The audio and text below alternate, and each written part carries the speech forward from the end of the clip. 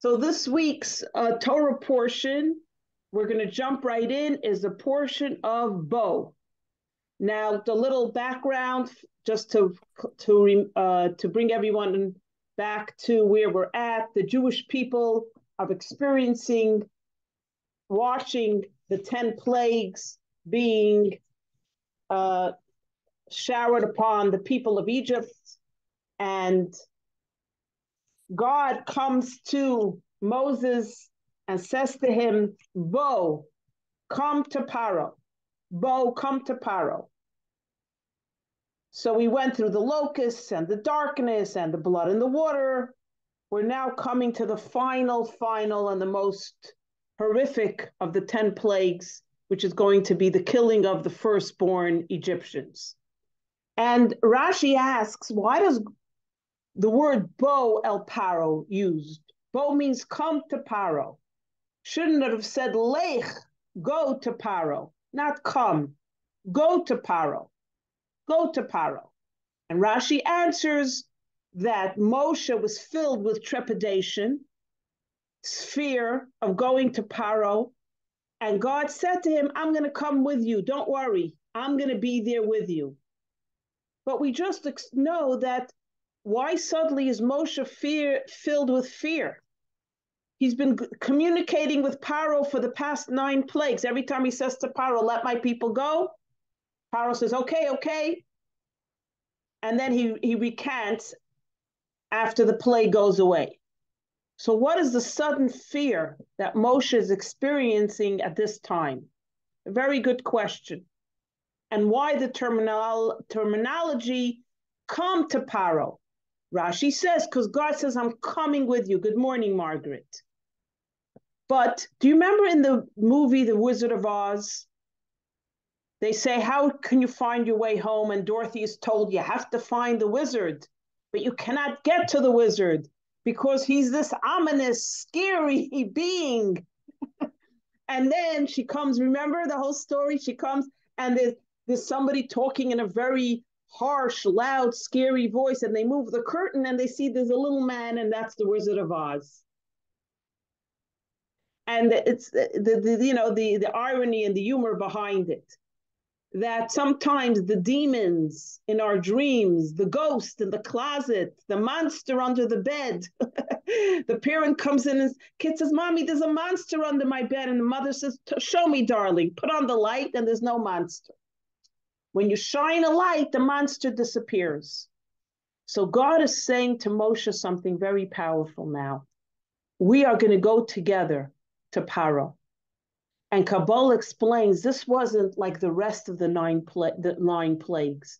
The 10th plague was the plague where God took Moshe, metaphorically speaking, into the heart of the demon, inside Paro, conquering Paro in every part of him.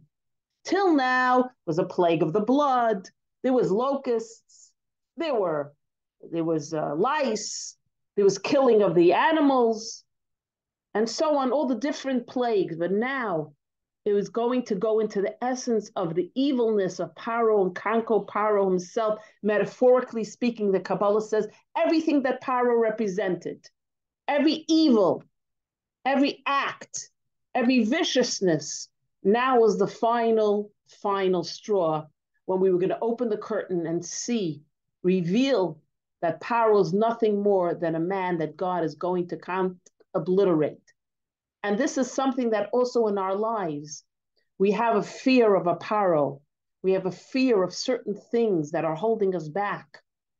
And God says, I'm with you. You can conquer this negativity, this hurdle, this obstacle, this barrier in your life, the Paros that come up in our lives. And we know there are many of them. And throughout history, we've encountered horrible, terrible, cruel, vicious Paros. Where are they today? Gone. Where are the Jewish people? We are here. So the Torah opens up that now Moses is going with God. Baal Parai. We're going to obliterate this which is Parai. We're going to go into the core of the Paro, so to speak. and he will be no more. And they're getting ready now for the final push to leave the land of Egypt, to leave slavery after 210 years of misery.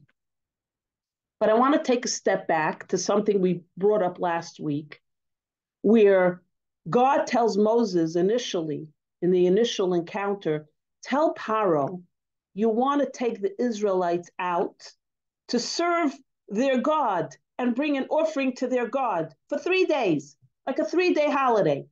I know you have slaves, but they need a 3-day holiday. And last week I brought up the question, if anybody remembers, why did God tell Moshe to lie? We all know that the end game was not to come back after 3 days. It was kind of like a smoke shield, a smoke screen.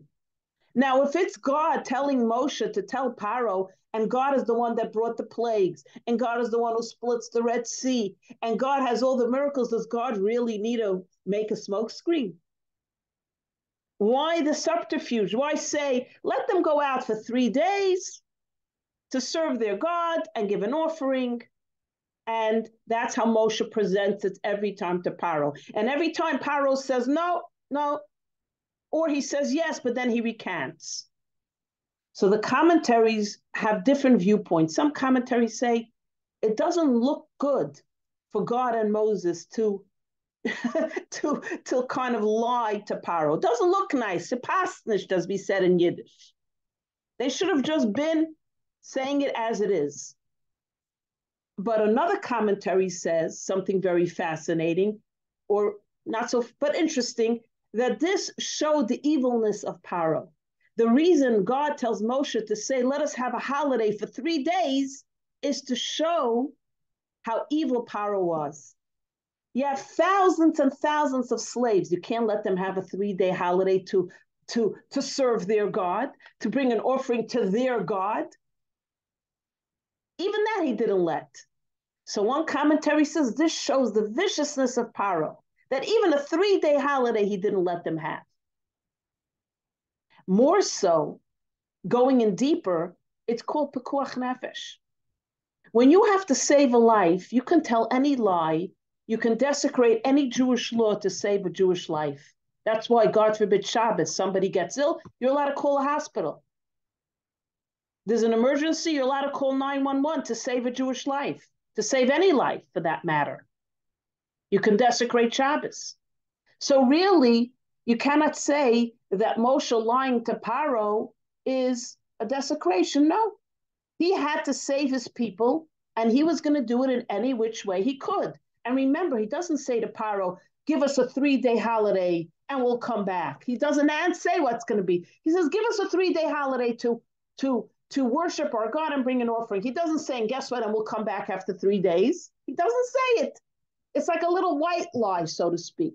So the commentaries say it's really okay that God tells Moshe to present it this way to Paro, because it shows the evilness of Paro, and it also shows us that throughout history, there are times when lying is necessary to save a life. Let's look through our history very quickly. Remember when Abraham is married Sarah, there's a hunger and they have to go into Egypt, right? And Avram tells Sarah, what does he tell Sarah? Tell them what? Tell them you're my, who remembers? Margaret, unmute yourself so we can hear you. Sister? Oh, sorry. Yeah, Jane, go ahead. Sister. Why? Yeah. Why, Jane? Because if he were married to her, they might kill him. Right. Because they wouldn't want to take her. Exactly. She's a married woman. They kill the husband and they bring the wife into the harem. So Avram, twice he had to do it. Twice he had to tell the kings, Paro and then Avimelech, the Philistines. And then Yitzchak with the same story. He also followed his father's lead when he came. He said, Rivka is my sister. Let's fast forward. What happens with the 12 tribes when Shechem abducts Dinah?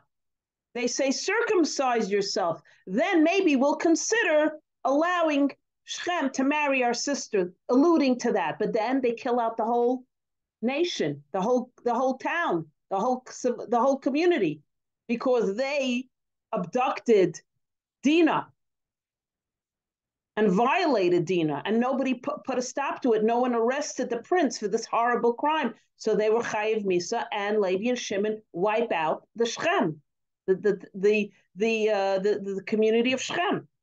They also deceived Shechem, but why? To save their sister's life. Then Yaakov tells Lavan, remember Jacob, it's time to leave. His father-in-law doesn't want him to leave, but he leaves. He deceives his father. When his father-in-law goes to do shearing in the distant pastures, he takes his whole family and he runs. And then two more examples. What happens with Jacob and Esau? Jacob makes believe he's Esau in front of his father. He puts on Esau's clothes and he makes believe he's Esau. And lastly, when Jacob meets up with his brother Esau, remember after many years, and Esau wants to kill him, but the whole paradigm changes. They make peace and they hug. And Esau says, come, let's live together. Jacob says, not right now, maybe at a future time, but knowing that he's never going to live with his brother because it's never going to be a full peace. So we see throughout the Torah, there are stories of deception and lies, but for the greater good, for the greater good. So you see, it's not an exception here that Moses tells Paro, an evil dictator, a tyrant, that he wants the people to serve for 3 days and he has no intention of coming back, because sometimes that's what you got to do. Think of the story with the Nazis. People lied and said, I'm a Christian. People lied and said, this is my child, to save a Jewish person. And Jews themselves had to lie and say, I'm a certain age, or I'm not Jewish, and so on and so forth. So to save a Jewish life, it's imperative at times that you sometimes have to tell a lie or a white lie.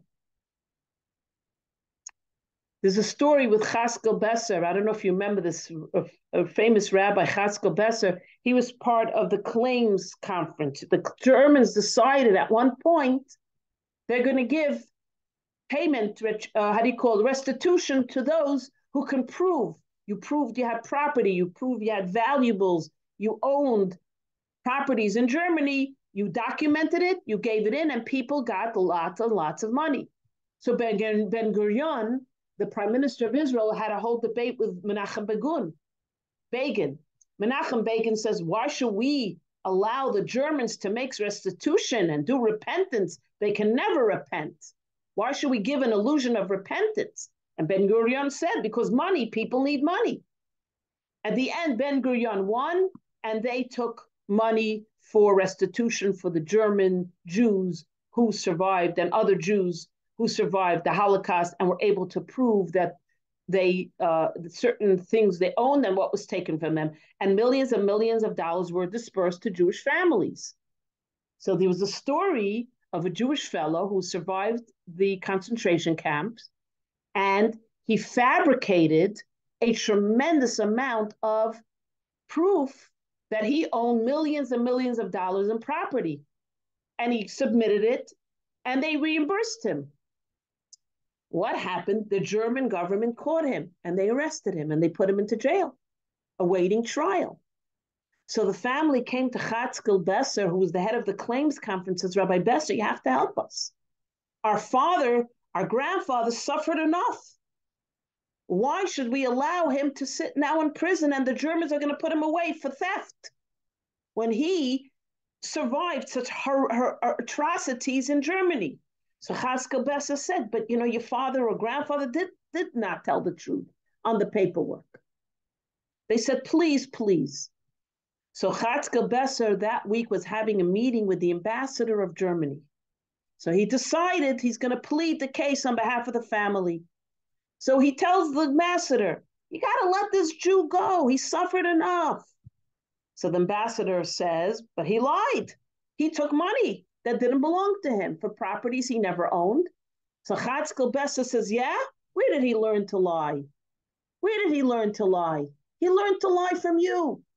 He learned to lie when you went and took millions of Jews and put them in the cremation and the concentration camps. They had to lie to survive. This man was 7 years old when his entire family was burnt in the crematorium. He lied to survive as a 7-year-old. So he learned to lie from you. When the ambassador heard that, he gave him immunity and they released him from prison. So it's not that the Torah is condoning a lie, but you have to understand at times during difficult, strenuous, horrific moments, and you're saving a life, you lie. That's not the time to take the high road or be a holy roller. That's a time you're saving a life. Moshe had to save millions of Jews from slavery. Now it comes to the next point. What happens now, right? It says that after the plague of the firstborn, the next morning, they ran out of Egypt. The question is, what's with the running? If it's God who brings the plagues, God who makes the miracles, God who defines what's happening, why not leave in a relaxed manner? Why the uncooked dough that had to go into matzah because it didn't have time to let it rise? What's with the running, the desperation in leaving Egypt? Why? Well, didn't. Go ahead, Diane, you wanted to say? They didn't trust Pharaoh. They thought he'd change his mind again in 2 seconds. Okay, good. So they didn't trust. They thought Pharaoh would come after them. So run, run, run. What else? What other reasoning could be behind it? Anybody have an insight? So we discussed this before, that why did there need to be 10 plagues? Why didn't God just pack up the Jewish people, let my people go? Pharaoh says no. God says, yeah, who needs you? Let my people go, and we're taking you out of Egypt. The 10 plagues, all the pomp and circumstance. But remember the concept that you could take a slave out of slavery, but can you take slavery out of the slave? You can take a person out of prison, but can you take the prisoner mentality out of the prison? When someone is taken prisoner in war, POW, prisoner of war, it's not so simple. You release them after 10 years. This therapy, this emotional, psychological distress. So it's not so simple that over 600,000 people who are for 210 years, generation after generation of slaves, okay, let's take them out and now you're free. The mentality was a slave mentality, indoctrinated by the Egyptian philosophy. Didn't they say afterwards that they wanted to go back because they were fed there, they felt more comfortable? Yeah, that's the slave. Freedom wasn't easy. Exactly. Remember, like the Stockholm syndrome, where they say the prisoner, the hostage, like has an infatuation with the captor, the one who captures them. So it's not so simple to take people out of slavery and say, go, now you're going to serve one God. They had to witness 10 plagues that, if you think of the 10 plagues, it encapsulated every part of the world: water, life, animals, anything and everything you could think of, hail, fire. And when they saw every time a plague lasted for 1 month, remember, every plague lasted for, there's different commentaries. One says every plague lasted for 1 month. When they saw plague after plague, how God dominates every part of nature, every part of the universe, their mindset begins to change. Their mindset begins to change. And the Alter Rebbe and the Tanya, which is Hasidic Jewish mysticism based on Kabbalah, writes something very fascinating. It's not enough to think about something, write about something. They had to actually do it. The running, run, fast, run, get into the car. You know, like when you tell your kids early in the morning, run, we're going to be late for school. They're not really going to be late for school, but you're creating an urgency to get them to school on time, right? I do this every morning for years and years with my children. Quick, Put on your pants. You're going to be late for school. You're going to miss the bus. So that actually running away from Egypt was not so much that they had to run from Pharaoh because God couldn't protect them from Pharaoh. They had to run. They had to feel a running. They had to feel an escape happening. They had to transform their psychology, their mindset. So Alter Rebbe says they had to run, literally run, because they needed to run. Not so much that they were running from Pharaoh, they were running from slavery, from the mindset of slavery. And the Alter Rebbe adds something beautiful, that this generation, we're awaiting Mashiach, we're awaiting our redemption, we're not going to have to run. Because we are free people. Our mentality is a free people, free men and women. None of us feel enslaved. None of us feel we're oppressed, usually. Of course, there's oppression. So when Mashiach comes now, they're not going to have to say, run, run, run, quick, quick, let's go to Israel on the wings of the eagle. Everyone will be relaxed and open to welcoming Mashiach, because our mentality is not slave mentality. 210 years, we're not enslaved. We're not doing back-breaking labor. We're not being told when to wake up, when to sleep, what to eat, what to do, if to have children, not to have children. We're not under the threat of somebody throwing our babies into the Nile River and our daughters being taken away, adopted by Egyptian families. So our mentality is a mentality of freedom. That's why this redemption will be a relaxed redemption. But there they had to run because they needed to run.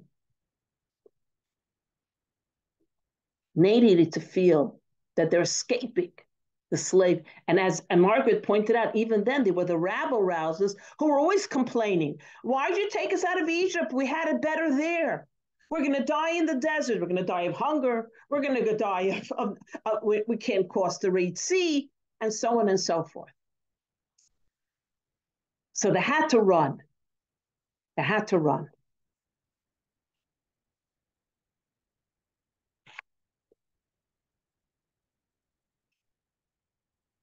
So does anybody have any insights or questions or comments?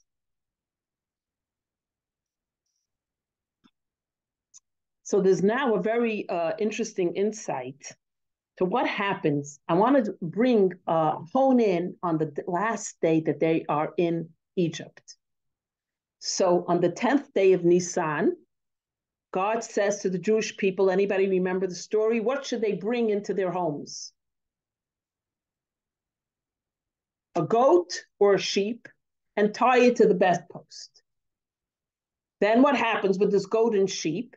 4 days later, on the 14th day of Nisan, slaughter this goat or sheep, roast it on an open fire, and then that night you're going to have your first official Passover Seder, so to speak, with maror and the roasted goat. You're going to sit down and eat the goat, the meat. You could eat it with one family, you could eat it with two families, you could eat it together, but no thing can be left over at the end of the night. By 12 midnight, there can be nothing left over from this goat or sheep. This is what God tells the Jewish people. Why a goat or a sheep? Because this was one of the idols of the Egyptians. So by taking a goat or a sheep and tying it to the bedpost for 4 days, they were declaring to the Egyptian people, we don't believe in idolatry.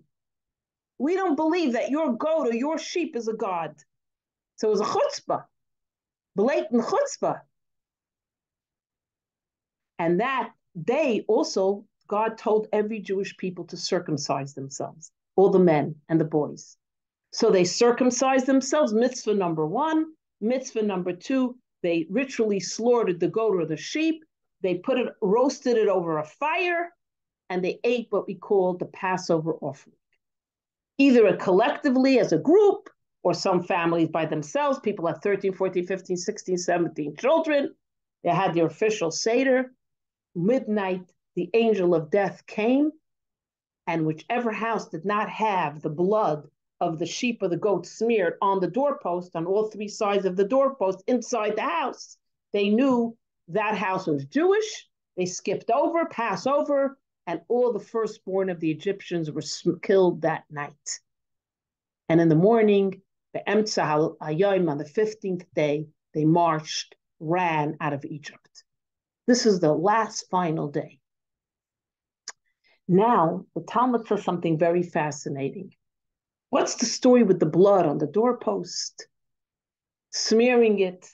The angel should see it and know that that house is a Jewish home. Remember, we discussed how whatever happens, even sometimes it's for the benefit. There's always energy that happens, repercussions that come up later generations. Where was the last time we read about blood? Try to remember a story in the Torah portion. Blood. Blood on a tunic. Blood on a multicolored coat. Who remembers the story? Joseph. Very good. What, Kim, go ahead. What's the story? The story is they took a sheep to make sure like he was dead. They faked it. They faked his death. And why sheep blood? White sheep blood? That's a good question. It looks like human blood. Okay. So they were showing, look what happened. They told their father, the sons of Jacob said, look what happened to Yosef. He was attacked by a wild animal. And look at the blood all over his tunic. He's gone, right? They lied to their father. They made him believe that his son Joseph was now murdered by a wild animal. Really, they sold him into slavery, right? So what? So now there was still that terrible tragedy that happened then. It doesn't go away. It doesn't go away. Even though Joseph forgave them later, it doesn't go away. What they did is still there. They committed a terrible sin against their brother. Comes God and says, there's still something here. We cannot have a complete exodus from Egypt without addressing an issue that happened among the children of Jacob. And you're the descendants of those children. That means it's still in the air, so to speak. The energy still exists, that negative energy. We have to now make up for that. We're going to do two things. We're going to circumcise, which is blood, and we're going to take the blood of the sheep, the same sheep that you said killed your brother. We're going to take that. We're going to bring that as a Passover offering, and we're going to put that blood on the three sides of the door. And what was another rule? That during the plague of the killing of the firstborn, no Jew was allowed to leave their house. They were told by Moshe, you must stay inside. You cannot be outside of your house by midnight, because that's when the plague is going to strike. Because it's dangerous. Remember, the house with the blood was the symbol to the angel not to go into that house. So no wandering around the streets during this plague, during this tragic event of killing the firstborn. Why? Many times there's a fight, family feud. You run away. You think I'm going to sit here with you and listen to your insults? I'm out of here. Forget this Pesach Seder. I'm sick and tired of it. And the family member leaves. But God says, no. You're going to work it out. No one is to leave the house. The blood of Joseph has to be addressed at this time. What happened then has to be reconciled now. There has to be atonement. There has to be unity among the family. That's the only way we're going to have a redemption here. So by bringing the whole family together in the house, saying you cannot leave, and the blood, reminding them about the blood of Joseph, the blood is now on your doorpost. Now's the time to remember this can never, ever happen again among the Jewish people. Blood may not be spilled among you. You have to stay united, family, brothers, sisters, one people leaving Egypt. And this is the story of the blood, because it's like cryptic and weird. It almost sounds like voodoo. Jews don't do blood. Jews don't sprinkle blood. You know, we don't go to war with blood on our faces, you know, like the warriors. If you watch that show, The Vikings, they smear blood, the blood. Jews are not allowed, even permitted to drink the blood of an animal. It's forbidden. Blood is spilled. Yeah, that's why you kosher, to soak out the blood of the chicken, of the cow, of the beef. Blood is not part of like our thing, but here it's repentance for what happened with Joseph. Repentance, what happened with Joseph. That's the story of the blood. And now we ask, why did God say you must roast the Passover offering, which is the goat? What happens if I like boiled meat? What happens if I like sauteed in the frying pan with a little bit of oil and water and vegetables? God says, no, you can only roast it on an open fire or grill. Maybe I don't like grill. Is God telling me how to cook my Passover offering? My family doesn't like grilled food by open fire. But then again, Kabbalah explains that the roasting of the Passover offering, who would want to offer explanation? Why the necessity of roasting over an open flame? Because the smoke goes up to God or rises. Good.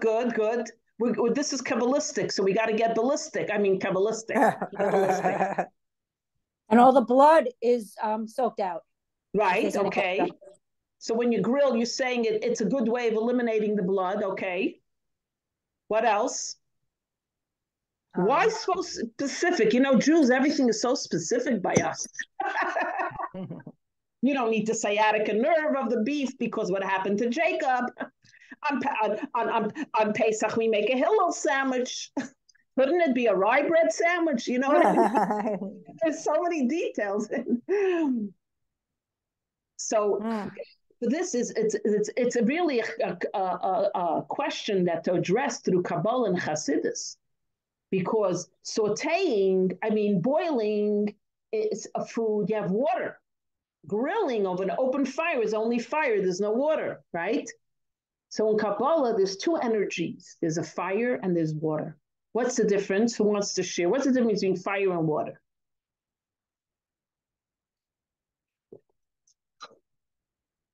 First of all, think of a candle. Think of a flame. A flame always points upwards. Yeah. Try to turn a candle upside down. Okay. Does the flame stay down or it still goes up? And it consumes itself. Exactly. And fire consumes, separates. You put anything into a fire, boom, boom, the paper splits, turns into ashes. Fire consumes. And what's water? What's water? What are the properties of water? What happens when you pour water? It always goes down. A waterfall always flows down. Now, let's say you want the water to flow up, like, you know, they have those beautiful things. So the water goes up, but it always comes down. Try to keep water up, it doesn't stay up. It's always going to flow down. Even though it's beautiful, it goes up and down. You know, they make these beautiful waterfalls in front of beautiful buildings and so on. And also water is very serene, calm. You sit down by the edge of the water and you hear the rippling of the brook. Such a beautiful sound. So serenity. Fire burns. It's consuming. It's powerful. It's overwhelming. And water is serene. So there's two energies in the world. We need both. You can't have only fire. You can't only have passion. You can't wake up in the morning and 24 hours, you're on fire, passionate, and you know, your whole family says, calm down, take a Xanax, whatever it's called. You need water. You need serene moments in your life. But then you need passion in your life. You can't have a passionless life. What do you believe in? What do you feel passionate about? Nothing. I don't believe in anything. I don't feel passionate about anything. So what about life? Okay. Those people are very hard to inspire because they don't feel passionate about anybody or anything. So you need both. You need fire and you need water. But sometimes before you can get into the mode of like water, you need a fire. The Jewish people were enslaved for 210 years. God wanted them to eradicate, burn the parts of them that held them back, that are holding them back from being free to serve God, free to be who they're meant to be. So now the grilling on an open fire, no water, no liquid, symbolize that now you attain freedom, to obtain redemption, you have to burn off the negativity, leave it behind, and move forward in life. And that's when they're able to come to the Red Sea and the water splits for them. So first you have the fire. The fire consumes, but it's necessary at times. When you have to cauterize, did I say a wound?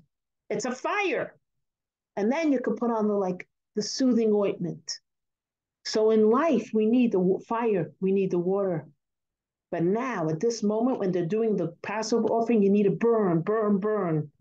Burn away the slavery, the slave mentality, the paro mentality, so that you could attain redemption. So you see, everything that's happened is a reason.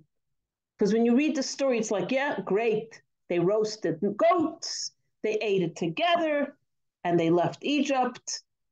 And that's the story. But there's so much more behind why God tells them to do certain things. And so many interesting things, so to speak. And by the way, on the Pesach, when the Jews went to Israel, right, they had the first temple, the second temple on Passover is Ola Regel. The Jews would go up to Jerusalem and everyone would bring a Pesach offering. So the Talmud tells us a very interesting thing in the laws of bringing the Passover offering later on. Now we don't bring a Pesach offering. What do we do? On our Seder plate, we have what we call the Zroa, right? The Zroa, we use a chicken neck. You don't take a shank bone. Why don't we take a shank bone? Because we don't want to show that it's a real offering. Only when the temple stands, we bring a real offering. So you bring a chicken neck, you roast a chicken neck over a fire, over your gas range or in your oven, wherever you could burn it out. You peel off the skin of the chicken neck. You know what I mean by chicken neck. It's called a gargle. And you put that on your Seder plate to symbolize the offering that we brought on Passover. So the Talmud says a very interesting thing. God says to every Jew, and you shall bring a Passover offering starting from the night before they left Egypt. But think about it. Thousands of Jews had to slaughter a goat or a sheep, ritually slaughter it. How do you do it? Who's a shochet here? Anybody?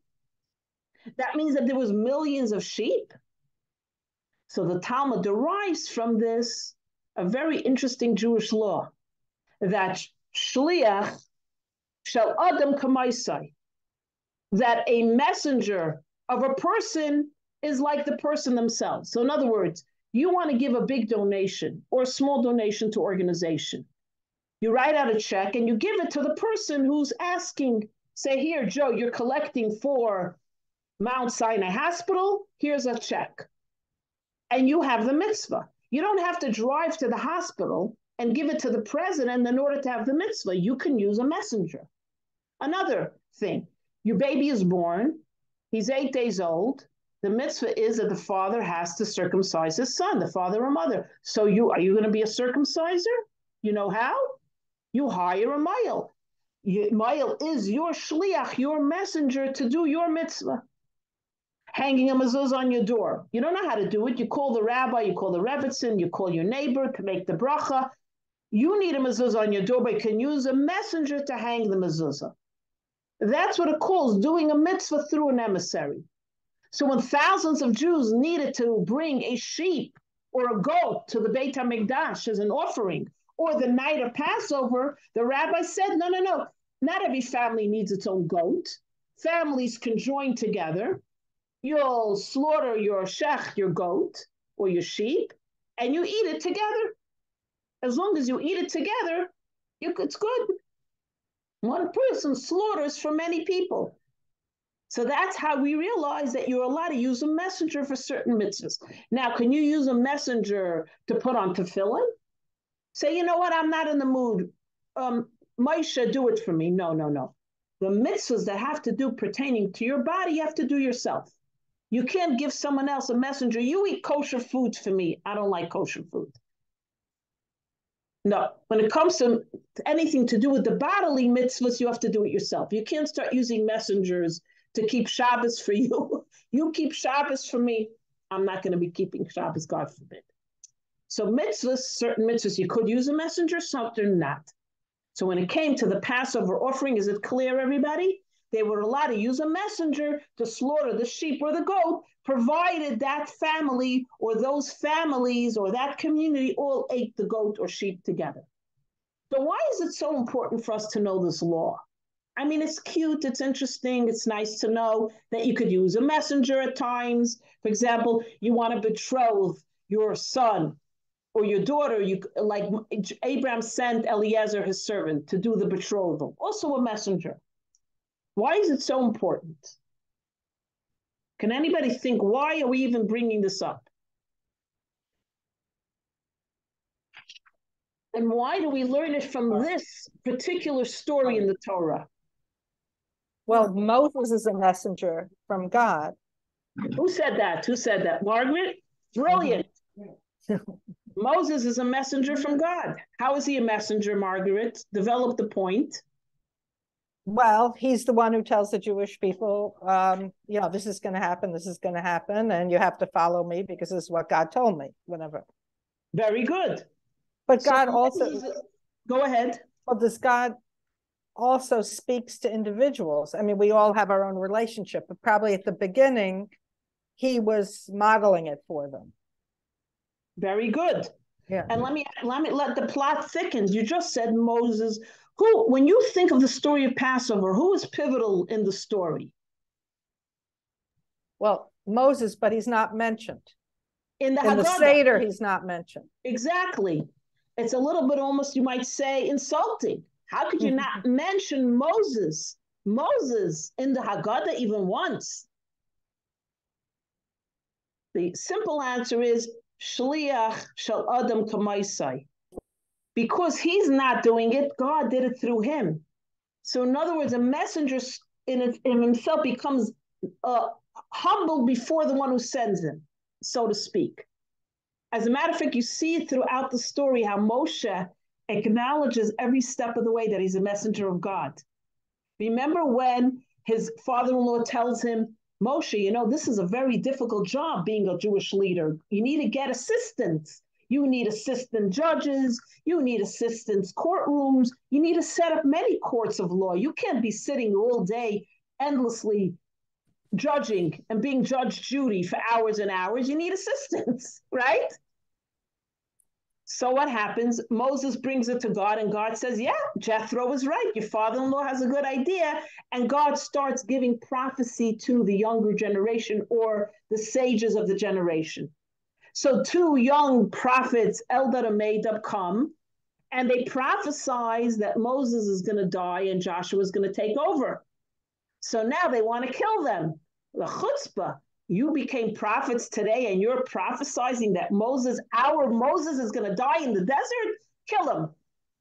So Moshe says, no. Why are you taking on my cause? What are you worried about? You worried about my honor? You worried about my covet? No, we want prophets. This is what we ask God for. We want every leader, every person to become a leader. A true leader makes leaders, not followers. What's a true sign of leadership? That you make everybody bow to you? No. A true leader creates leaders. Leaders of goodness, leaders of justice, leaders in scholar, leaders of action, leaders in every single way. That's a true leader. That's how you know the greatness of Moshe. He never felt threatened by anybody. He was happy that there were other leaders, other prophets to help them to carry the burden. And that's the Lubavitcher Rebbe. Look how he made emissaries all over the world. They're all leaders. Leaders of Torah, leaders of goodness, leaders in teaching, leaders in helping. That's a true leader. People say, how do I know you're not part of a cult? I said, because a cult leader indoctrinates people, makes them passive, makes them like a slave to them. They don't have their own way of thinking. That's a cult. But a true leader creates leaders who are leaders in every which way. So Moshe made leaders because you know how why? Because he knew I'm an emissary of God. I do what God tells me to do. That's why he was a great leader, because he realized everything he does is in the name of God. So now going back to the point, that it's the reason we learn out the law here in this scenario with the carbon, that a messenger is like the person. In other words, if I need a sheep, my family needs a sheep, and my neighbor's family needs a sheep for the carbon, right? For the passive offering, we all join together, because who could eat a whole sheep by themselves? We get a ritual slaughterer, and for our block party, for the carbon Pesach, we get one sheep for everybody.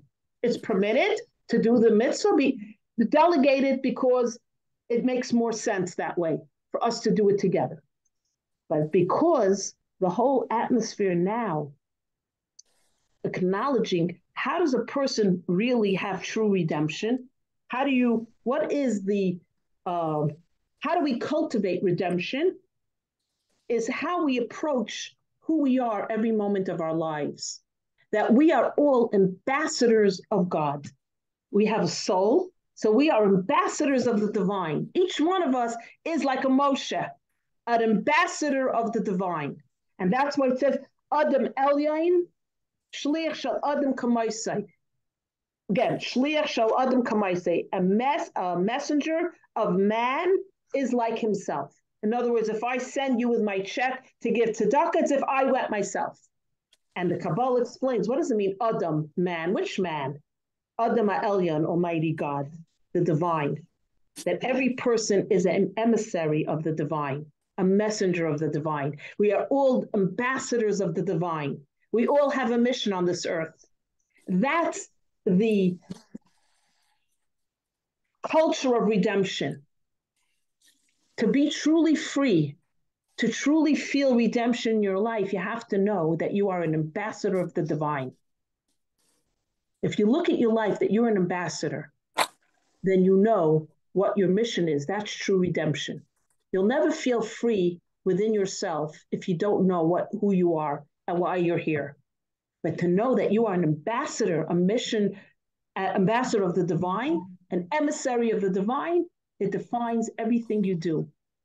That's why when an ambassador goes into a foreign country, Israeli ambassador in Turkey, whose flag does he fly outside the embassy? An Israeli ambassador goes to Turkey, whose flag does he fly outside of the embassy? The Israeli flag. He's an ambassador of Israel. Just because he's living in Turkey doesn't make him now a Turkish flag. And on his car, he has an Israeli flag, right? When you are an ambassador of divine, even if you're in the United States, even if you're in Chile, even if you're in China, your flag has to be the flag of your soul, your Jewish soul. You don't become part of the country. You don't now hang up a different flag. You are an ambassador of the divine wherever you are. That's cultivating an atmosphere of redemption within yourself. And that's why we learn it here by the exit of Egypt, because it defines the whole Exodus, that every Jew is an ambassador of the divine. And that's why when God shows Moshe the burning bush, right? And Moshe comes to the burning bush, and Moshe says, and God says, I'm sending you to Paro to save the Jewish people. He says, Mi anaychi. Who am I to go? I stutter. I'm nobody. I have an older brother. I'm a poor shepherd. Who am I to go? And God says, but I'm sending you. You're not going. I'm going through you. And then he says, me, who am I? Anoichi, God. Anoichi Hashem Elokecha. When God gives the Torah at Sinai, what does he say? Anoichi Hashem Elokecha. I am God, your God, who took you out of Egypt. God uses the same terminology. Moshe says, me, who am I? Anoichi. I'm God. I'm the messenger of God. That's the Anoichi Hashem Elokecha. That's why God starts off with that line at Mount Sinai to tell the Jewish people, remember the Moshe I sent? He's Anoichi, he's me. I sent him. So it comes full circle, whichever way you look at it. So my father was a journalist for the largest Israeli daily newspaper called Yediot Achronot. So middle of the night, my father would go to New York City. There was an office where you were able to send wires. The olden days, they did wire, I forgot what it was called. So all night, type of from America. So by 5 o'clock in the morning, it would be Israeli of 5 o'clock, like their time. 7 hours later, they would get the news for the next day. That was my father, chief American correspondent. He was very famous and beloved in Israel. He knew how to write beautifully. After the 6-Day War, my father wrote to the Rebbe and said that wants a blessing to go to Egypt. And it was very dangerous because my father was, first of all, a Jew, and he was an American. He was a journalist, and he was the chief American correspondent for the country that just demolished the Egyptians. The Rebbe told him something very, very strange. He said, when you come to Egypt, don't check into the cheapest hotel. Go to the most expensive hotel in Egypt. 5, 6 star. 2, he told my father, write a letter every day to your wife. 3, I want you to call every embassy in Egypt when you get there. Now, my father was very close to the Rebbe. And whenever the Rebbe told him something, he never said, oh, why? It doesn't make sense. I don't have time to call every embassy. The Rebbe told him, he did. He comes to Egypt, checks into one of the most fanciest hotels. Journalists don't stay in 6-star, 5-star hotels. They stay in meet. But no, every day he wrote a postcard to my mother, and he goes to the concierge, and he says to the concierge, I need a telephone book. Telephone book? What's a telephone book? They had no telephone book. So he had to track down every embassy. So he starts calling. He calls the Turkish embassy. He calls the Israel embassy. Oh, no, there's no Israel embassy. He calls the Chinese embassy. He's calling every embassy. Hello, my name is Gershon Jacobson. I am in Egypt. How are you? And the ambassadors all said, very nice. What can I do for you? He said, no, just letting you know I'm here. And he hung up. The last embassy to call was the Canadian embassy. And he's like, the Canadian embassy? What's the Canadian? He calls the Canadian embassy. The ambassador picks up. He's drunk out of his mind because he had nothing to do all day but drink. And he says to my father, not another word. I'm coming right over. Where's your hotel? And he comes with his limousine with the Canadian flags. And he says to my father, wow, you're the first person to call me in how many years? 10 years? And he was so excited to speak to my father, he didn't want to let him go. He says, you know what, Mr. Jacobson? I want to give you a gift. You're going to get my car, my diplomatic car for the entire visit. And so the entire visit, my father drove around in a diplomat's car. No one touched him. No one went near him. No one asked questions because it's a diplomatic car with the flags. And my father came back from Egypt. He wrote a whole series of articles about what happened after the war. And that year, he was like famous beyond. He was on the cover of People magazine. Every magazine in Israel, he was a picture of my father on a camel wearing one of those Arabic hats, the fezzes and when we went to Israel that summer, I was 12 years old, so it tells you how old I am. And everyone was coming over to my father for autographs. And one day we were on a bus. My mother made a mistake because my father refused to take buses. He only took taxis. We were on a bus and a guy comes over and says, you're Gershon Jacobson? You're on a bus, you're not in a limousine. And my father says to my mother, you see, I told you we should take a taxi. But anyway, so my father wrote, and then when my father wrote it, the Nasser said he was never in Egypt. It's a lie. So my mother pulls out all the postcards with stamped by the Egyptian embassy.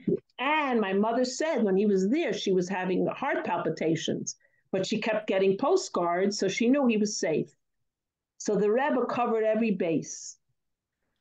Just my father's ambassador story. Wow. But, so every one of us is an ambassador. So we have so many stories of my father. I don't have time to share them, but I thought this connected nicely with the idea of the ambassador. When Khrushchev came to New York, my father covered it. And my father went over to the limousine. Khrushchev was getting into his limo with his bodyguards. And my father, like all the journalists, like paparazzi, my father spoke perfect Russian. So he says to Khrushchev in Russian, I want to talk to you. So Khrushchev says, you want to talk to me? Get into the car with me. So my father was the only journalist who was in Khrushchev's car on his way from like the embassy to the hotel. And my father said to him, why don't you let the Jewish people go from Russia? Why are you forcing them to stay in your country? My father had chutzpah, but my father always used every opportunity to promote Judaism and Torah and fighting for the Jewish people. But anyway, Khrushchev said to my father, you're the only journalist I ever met who really understands me, he tells my father. And then when he said that, my father says, so why aren't you letting the Jews out? What is this business of not allowing them freedom to travel and leave your country, go back and forth? It'll be better for you. My father yelled at him in a good way. My father had no fear. Say it the way it is, you know?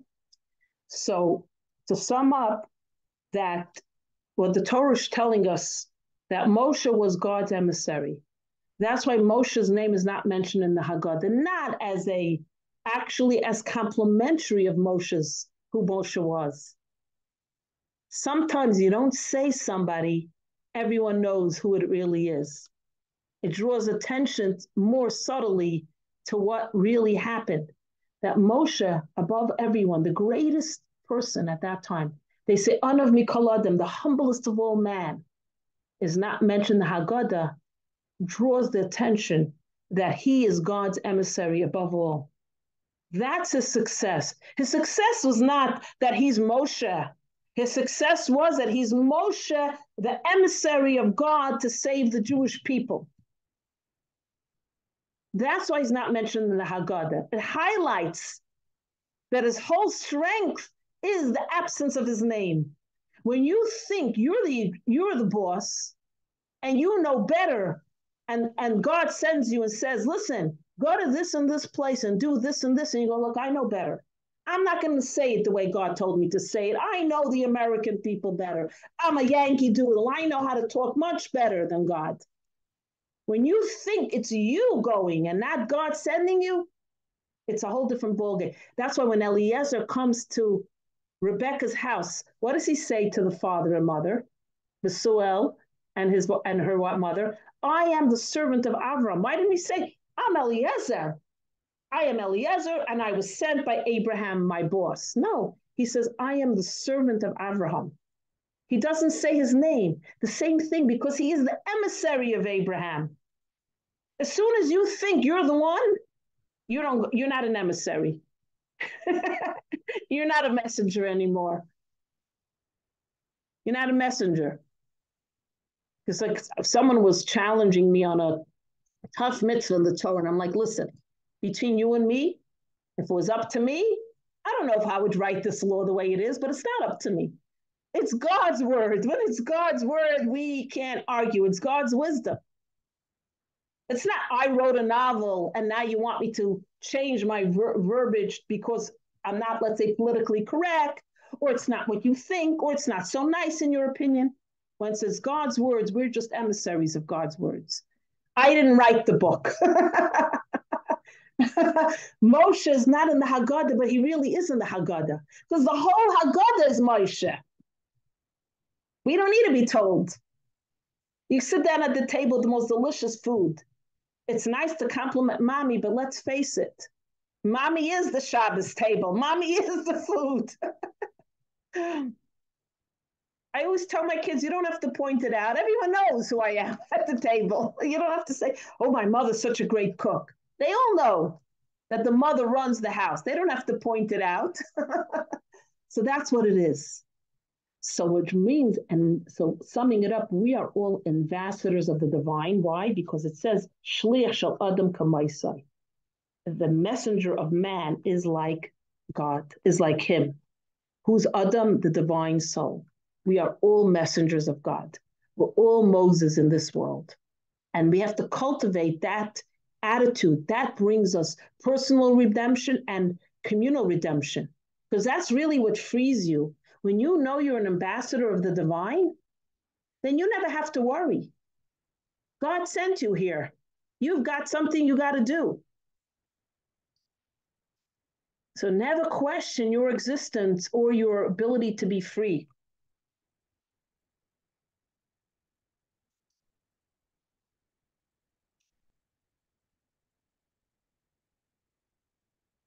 One more second just for the ending. The ending is when you free a people, when Lincoln freed the slaves, right? What was his talk at this? What was his talk about? What did Lincoln talk about when he freed the slaves? Martin Luther King, what did he talk about? They talk about freedom, right? Share. Jane, go ahead. Oh, I just said equality. That's what they used to. Freedom, equality.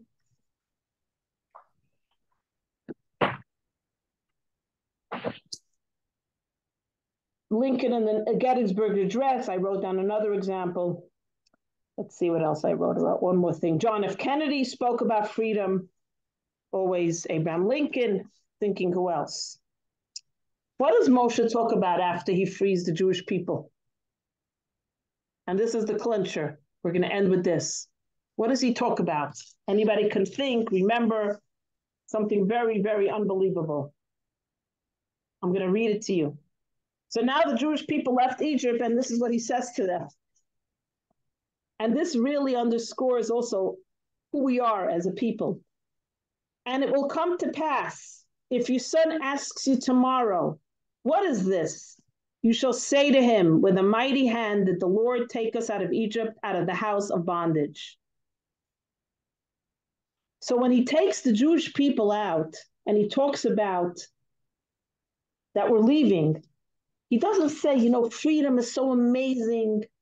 Look what Martin Luther King has to say about it. Look what Abraham Lincoln has to say about it.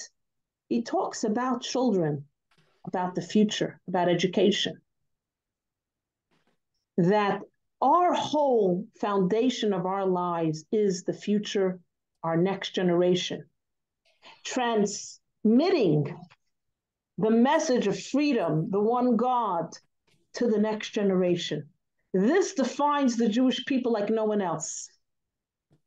We're not only about grandiose proclamations, what is freedom, and how do we do freedom? The bottom line is, how do you educate your children with the values and the morals and the ethics of God who took us out of Egypt?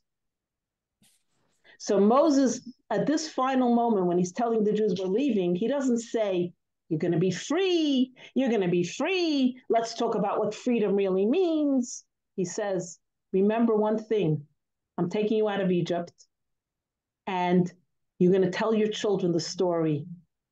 The Haggadah is all about telling the children the story, education, the future, because everything is based on the education of ourselves, our children, our families, our neighbors, our community. Like, you have to know your history. Yes. I mean, because history repeats itself, and you better be prepared. Right. And one more point. And Rashi asks a question. What does it mean tomorrow, machar? Tomorrow. Tomorrow, the next day? You're going to tell your children the next day what happened? Rashi says he means there's two types of tomorrows. There's tomorrow like Jane. Tomorrow we're going to have coffee together. But then there's a tomorrow, which means the future. There's a future. So why is it so important to say the tomorrow? Because Moshe is telling them, and we spoke about it once before, but I want to highlight it a little bit differently now. There's going to be a time that there'll be children who are going to follow your path. The children who grow up like the parents, the mother and father kept Shabbos, the children keep Shabbos. The mother and father have a Pesach Seder and send the kids to yeshiva, they're sending their kids to the yeshiva.